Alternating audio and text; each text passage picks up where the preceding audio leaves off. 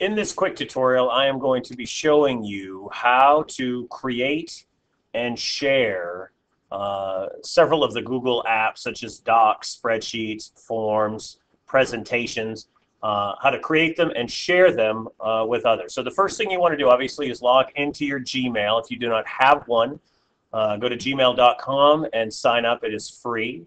Once you get to your inbox, you will see these tabs at the top. Click on your Google Drive.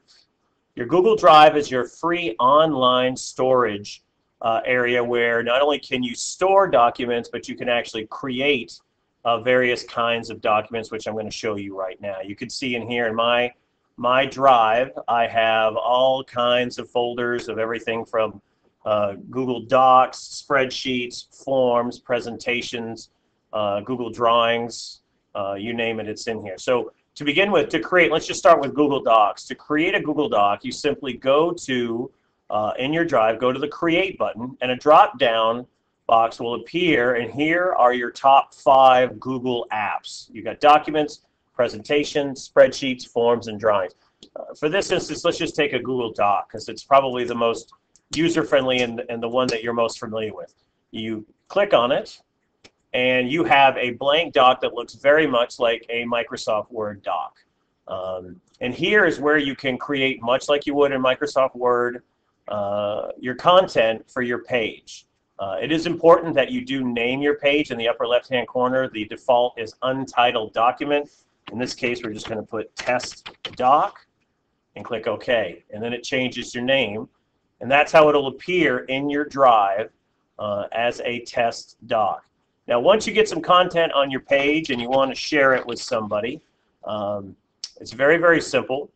You simply go up here to the Share button and click it.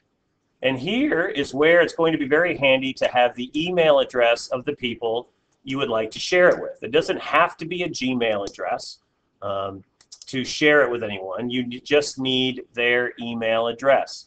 In this case, I'm going to share it with my Woodward account. And then you have some options.